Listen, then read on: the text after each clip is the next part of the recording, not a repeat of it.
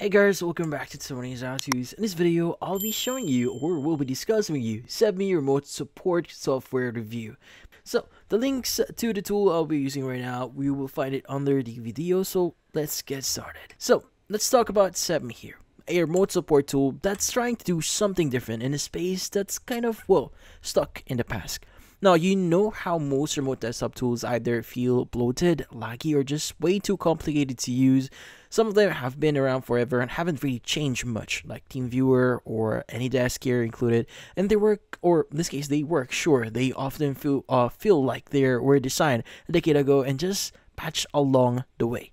Now, SetMe, on the other hand, is a fresh take. Now, it's built by the same people who made FixMe.it, a tool that's been around for over 18 years, but this time, they just basically started from scratch using modern tech.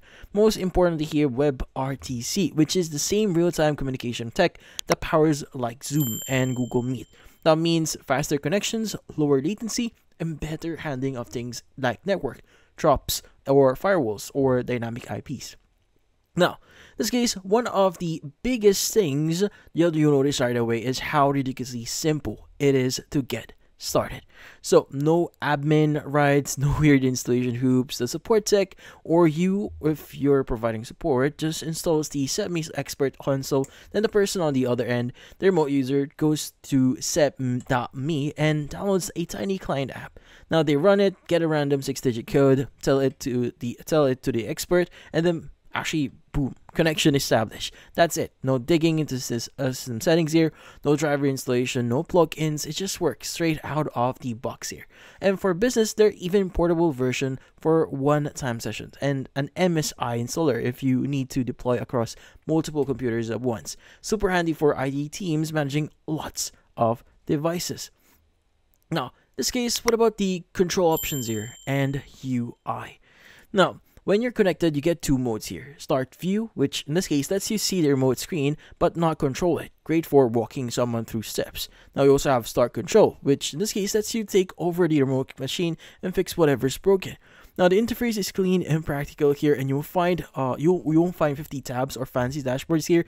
It's all about in this case it's very straightforward, and the toolbar at the top gives you access to screen recording, screenshots, view settings like zoom or quality, and even laser pointer tools, which is surprisingly useful for guiding someone's attention without taking control. Now, if you're like keeping logs or reporting your work here, you'll appreciate that any screenshots you take get stored right on your console for easy reference. Now, also, they have file transfer. Now, in this case, file transfer feature here, because this is where SetMe really flexes. Now, transferring files between Windows and Mac, it's actually pretty instant. No file size limits, no weird compatibility issues. You can literally just drag a file from Windows desktop and drop it into a Mac screen. And it shows how you can literally just drag a file from Windows desktop and again, add it into your Mac screen. Now, in this case, immediately. And if you're transferring multiple files here, SetMe catches it to make sure transfers are faster, and that's something that shows that they actually use the product themselves. It solves real IT headaches. Now, also, another thing that you'll appreciate here is, especially if you're managing machines for clients or employees, is unattended access. Now you can set it up once and get back in anytime without needing someone on the other side. And you can even reboot, sleep, or shut down the remote machine and reconnect it once it boots back up. And here's something cool here. SetMe keeps sessions alive even after 3 days of inactivity. Most tools, in this case, tools out there are out after an hour or two. So that's a game changer here if you're troubleshooting a problem that takes a while or waiting on someone's schedule.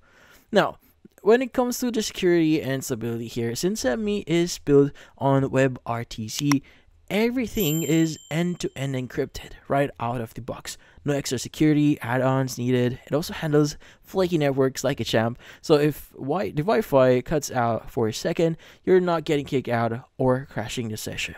Now, what about their pricing here?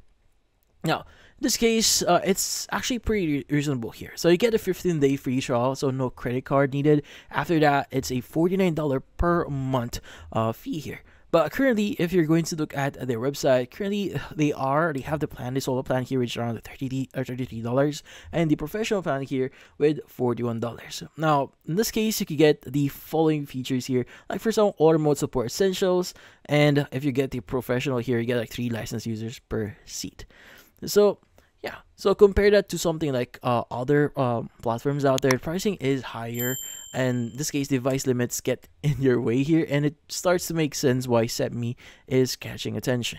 Now, in this case, if you're someone who's been frustrated with the likes of this case apps that are too complicated to use for you, either because they feel outdated or too complex or too expensive, well, SetMe is 100% worth it to try.